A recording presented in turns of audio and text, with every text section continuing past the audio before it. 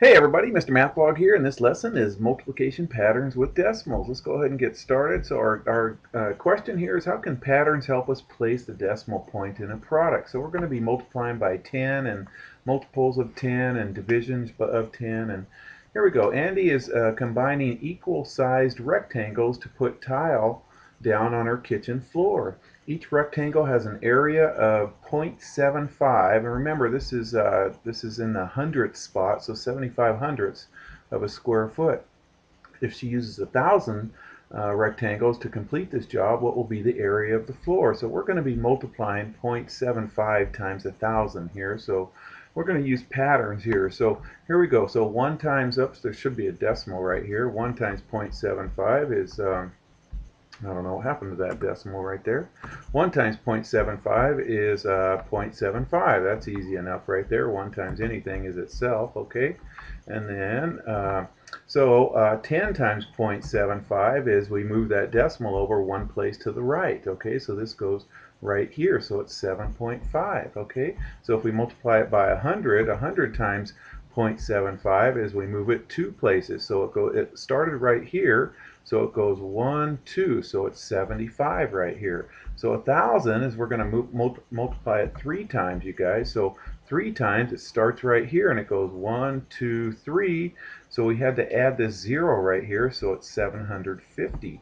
Okay, so the floor will have an area of 750 square feet right there. Okay, all right. Let's see, so I fixed all of that. So as we multiply by increasing powers of 10, how does the position of the decimal change in the product? Well, remember, it just moved that decimal place to the right the same number of times we multiplied by 10. So think of 100 as 10 squared. Well, squared is like 2, so it goes two places to the right. Okay, let's go back to that real quick, you guys. Right here, there's 3 zeros. That means the decimal moved 3 places to the right. When there's 2 zeros, it moved 2 places to the right. When there was 1 0, it moved 1 place to the right. So it moves it to the right when we do that, okay? All right, so place value patterns can also be used to find the products of numbers and the decimals of, this is 1/10 right here, okay? This is in the 10th spot. This is in the 100th spot. So this would say 100th, okay? So 1/10 and 100th, all right. So here's an example here. The Sears Tower is a skyscraper in Chicago, Illinois that stands at 1,451 feet high. So for a project, Belinda is making a scale model that is 1/100th of the actual size of the building. Now remember, this is 1/100th right here as a decimal right here.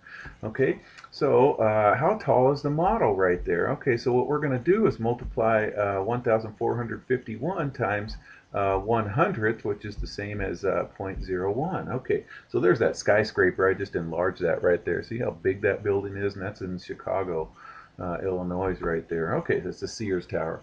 Okay, so there's a problem. I just moved it up. So what fraction of the actual size of the building is the model? Well, it's this fraction right here. It's 1/100th. So write that fraction as a decimal. Okay, so that's going to be 1/100th. So this is the tenths. This is the hundredth spot.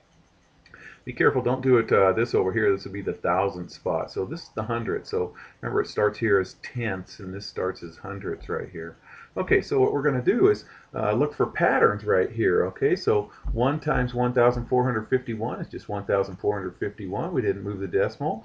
When we multiplied it times 1/10, it moved it to the left one spot right here. Okay, so when we multiply it by 1/100th right there, 1/100th is going to be it's going to move it two places to the left right there. It's going to be 14.51 right there. Okay, I don't know what happened to this guy. It disappeared in that last one there.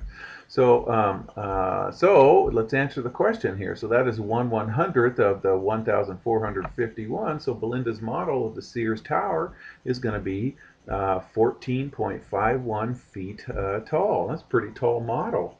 You know, I'm 6 feet tall, and that's over twice my height. So that would you'd have to be a tall like a gymnasium or something to put that in. Okay, as we multiply by decreasing powers of 10, how does the position of the decimal change in the product? Okay, so when we multiplied by powers of 10, it moved it to the right. But when we multiply it by decreasing powers, here's a 1/10 that moved it one place to the left. Here's 1/100 that moved it two places to the left. So what happens is it moves it to the left on that. Okay.